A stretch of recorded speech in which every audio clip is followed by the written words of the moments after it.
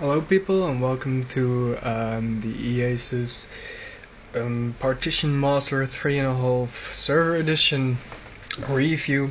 We made a little video of this because, this is the boot disk that we actually created.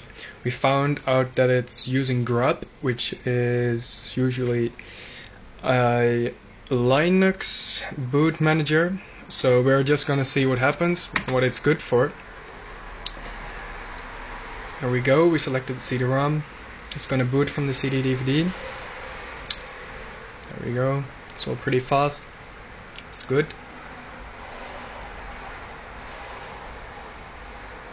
We don't know exactly what to expect because, the program itself is not very clear about it.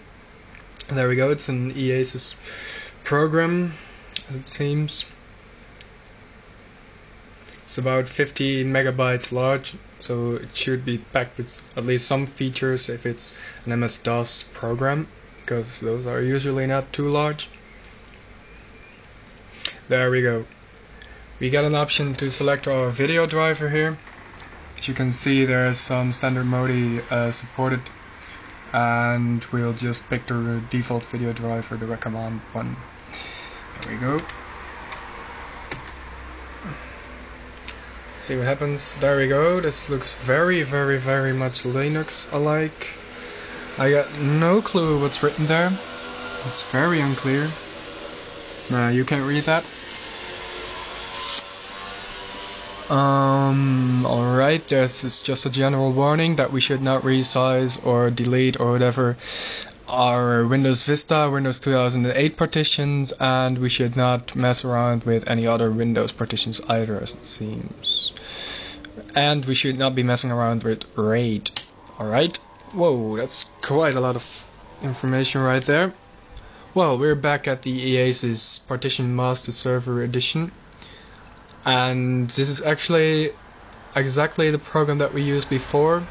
As you can see, we have the 100 megabytes of unallocated space here, and basically it's just a low resolution version which allows us to do just about anything we like, I expect.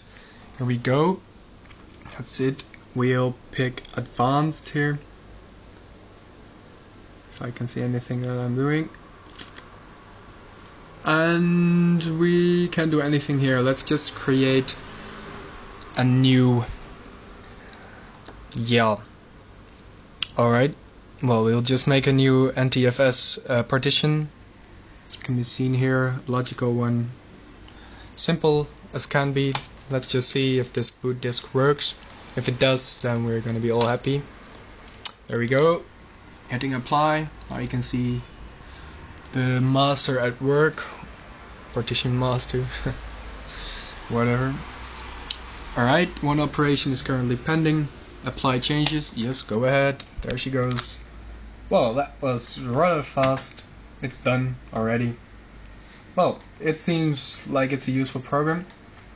Actually, it's faster than in Windows itself, and it seems to be very useful for just about anyone who wants to play around with his Windows alike partitions. Not to mention you can't do anything with Linux partitions with the EASUS Partition Manager Server Edition 3.5. Thank you for watching, and thank you for reading.